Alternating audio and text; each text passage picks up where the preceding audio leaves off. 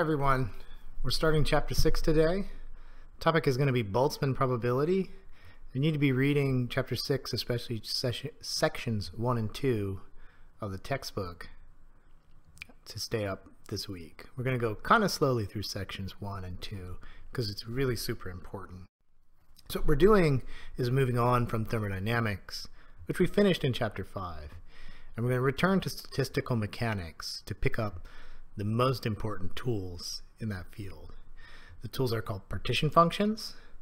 We'll introduce those explicitly, not in this lecture, but in the next one. And they're really easy to use. They're very interesting. And I mean, in my opinion, it might be a good idea to even do them earlier than chapter 6.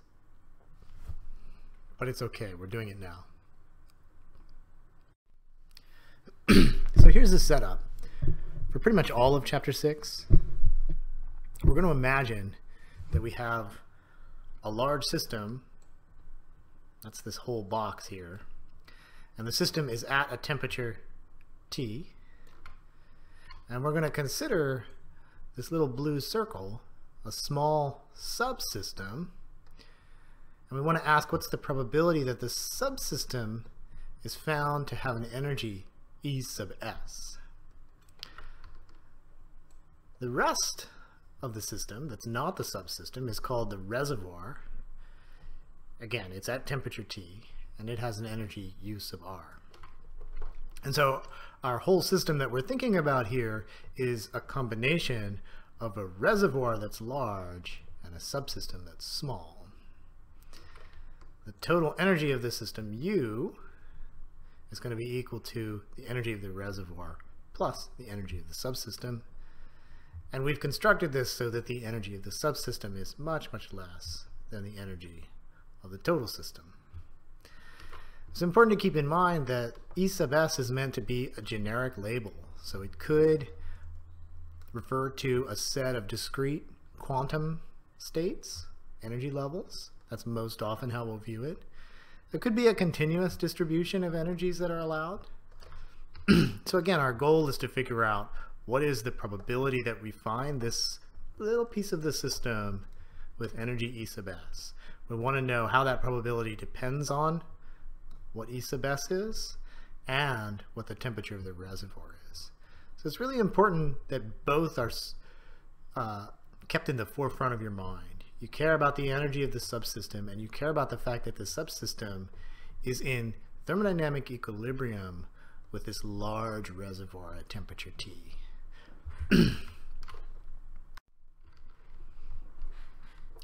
So to start the derivation, we're going to do something a little bit weird. We're going to actually focus on formulas for the properties of the reservoir at temperature T. And the reason is we can make the note that the probability we're interested in, probability of E sub s, is exactly the same as the probability that the reservoir has energy U sub r equal to U, the total energy, minus E sub s. So in other words, probability of E sub s is by definition the probability of the reservoir having U sub r. Those are equivalent probabilities. So next we can use the Boltzmann definition of entropy, S equals kb ln omega. And we can solve for the multiplicity of the reservoir. It's E to the entropy of the reservoir divided by kb. And then the probability of the reservoir having that energy U sub r is just proportional to the multiplicity function. So P sub r of U sub r is proportional to E to the S sub r over kb.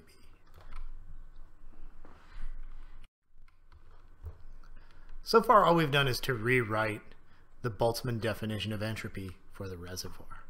So what does it get us? Well, first of all, the reservoir is a macroscopic object, so it makes sense for us to be talking about macroscopic properties like entropy, multiplicity, for that particular object. But what we can do now is build the bridge that statistical mechanics is always doing between macroscopic and microscopic by substituting the energy of the reservoir with the energy of the total system minus the energy of the subsystem. And since the energy of the subsystem is small compared to the total energy, we can Taylor expand the function S sub r of u sub r about u. And the Taylor expansion looks like this. This entropy function that we care about, substitute in u minus e sub s. And so this is a large parameter minus a small parameter ripe for Taylor expansion. So that's going to be S sub r of u minus partial S sub r with respect to u sub r at constant n and v. Remember, S is a function of u, v, and n, times e sub s, plus terms that are higher order in e sub s and far, far less relevant. So let's break down this Taylor expansion to see what it means piece by piece. The 0th order term of the Taylor expansion is just what the entropy would be if the reservoir had all of the energy for itself and none were in the subsystem. None of the energy was in the subsystem. The 1st order Taylor expansion term is the correction that you get when you allow this little tiny bit of energy to go into the subsystem. And then there are higher order corrections. You'll never need them. In statistical mechanics,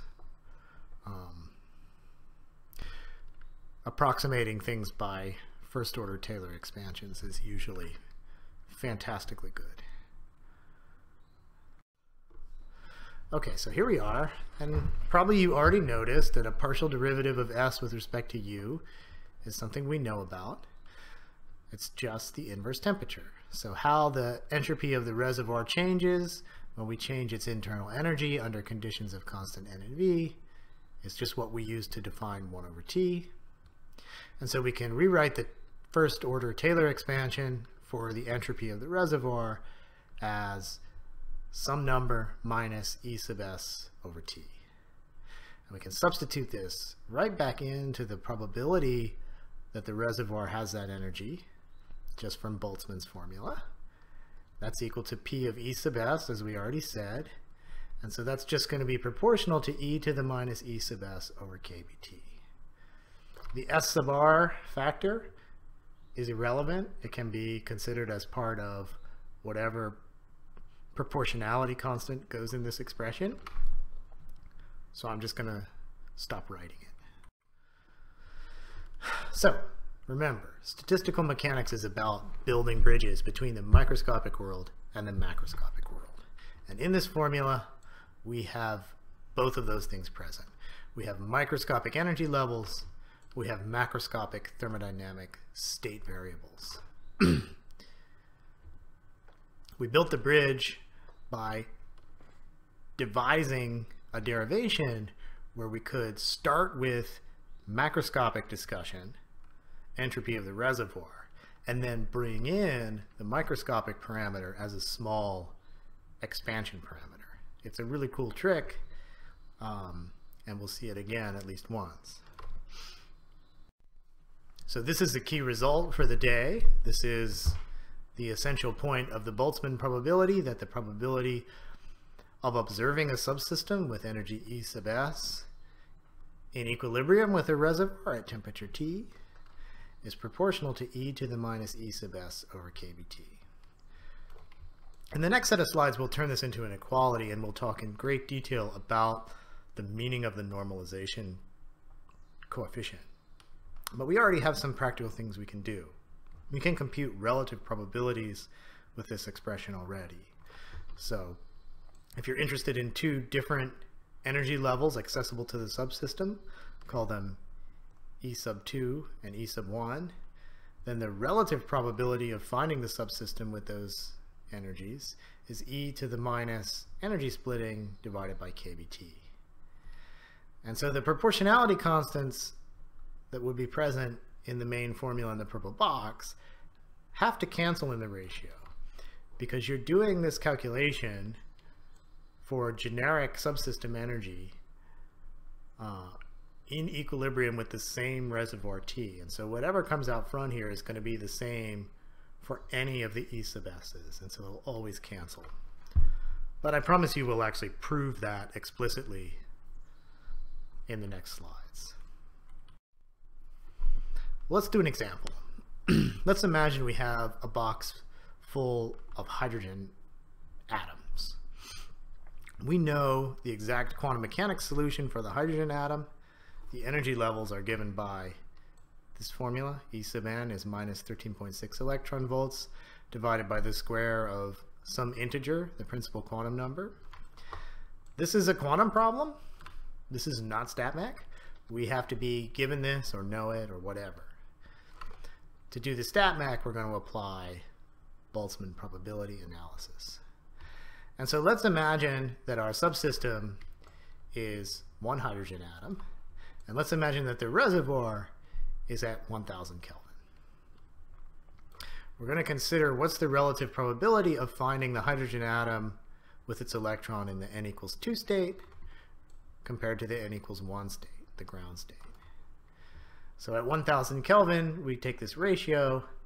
The delta in the numerator is about 10 eV. If we convert the denominator to eV, we get a ratio of probabilities that's astronomically small. So the basic physical meaning of this is that at a temperature of 1000 Kelvin, virtually none of the hydrogen atoms would be expected to be in an excited state. And so from some perspective, 1000 Kelvin is a low temperature when you're looking at the hydrogen atom. And this is one of the most important facts about the Boltzmann probability, is that it gives you a handle on how to assess whether your system is at a high temperature or a low temperature or some intermediate temperature. And so if you know the energy splittings that are relevant to your physical system, high temperature is when kBT is much bigger than those splittings, whereas low temperature is the opposite limit, where kBT is much less than the relevant energy splittings. This is a type of analysis that you should be very comfortable with at the end of this course, if you're not already. Intermediate temperatures you can analyze by just sort of thinking about when does kBT about equal to the relevant energy splitting in your problem. So if this condition is true, you can say excited states have a reasonably high probability relative to ground states. And so if we just calculate what would happen if kBT is about equal to delta E and the relative probability, you get that the relative probability is about 1 over E, or about 0.36. So not too different, not very improbable to be in an excited state under these conditions. So a couple of numerical notes. At 300 Kelvin, kBT is about 0.026 eV. That's a good number to keep in your mind. A lot of physicists memorize that just to have some frame of reference for temperature energy conversions. Another thing is that if you have a splitting of 1 eV, you would need to put that subsystem in equilibrium with a reservoir at more than 11,000 Kelvin to achieve this condition where excited states are reasonably probable. So it's important that when we do this analysis, we're actually not saying that temperature and energy are just the same thing measured in different units. In some sense, the kBT here is better to be thought of as a reference, right? So basically, a reference point for what temperature a reservoir would have to give substantial excited state relative probabilities. Very dangerous to misinterpret energy and temperature as the same thing, in my opinion. So what about the reservoir? What is it, and should we be talking about it in more detail? One of the things that's important about this approach is that the reservoir is considered quite generic. The only thing that matters is that it's big. In other words, much bigger than the subsystem, and that it is at a fixed temperature T. That's a constant. And so it could be anything. It could be an oven. It could be a bunch of gas being heated by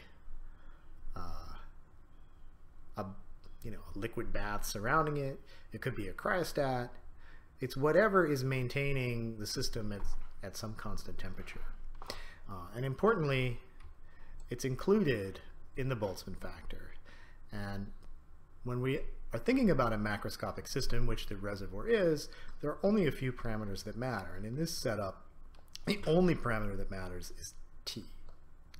So that's all we need to say about the reservoir. It's big, and it has a temperature, and it's in equilibrium with the subsystem, of course. So, what we did today is we built a new bridge between the microscopic world and the macroscopic world by constructing the Boltzmann probability formula. As we've written it here, we can use it to compute relative probabilities of different microscopic energy levels of a subsystem if the subsystem is in equilibrium with a large reservoir at temperature T. And using this type of analysis, you can explain what you consider to be high or low or intermediate temperature by comparing the relevant energy differences in your physics system to kBT of the reservoir with which it is in equilibrium. So that's all I'm going to say about this. And the next time we'll talk about the proportionality coefficient in the Boltzmann probability and start to develop the reasons why that is such an important quantity and such a valuable tool in statistical mechanics.